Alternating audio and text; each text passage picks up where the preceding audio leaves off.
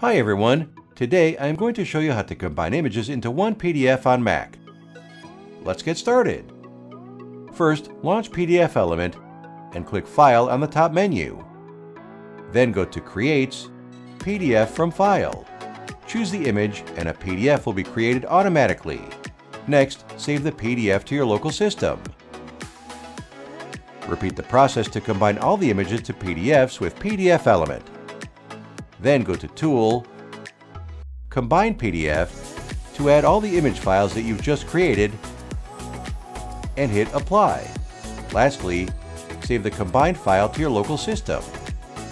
And that's it! If you found this video helpful, please give us a like and subscribe to our channel. Click the link in the description to try PDFelement for free today. Plus, check the rest of my videos for more other useful tutorials. Thanks, and see you next time!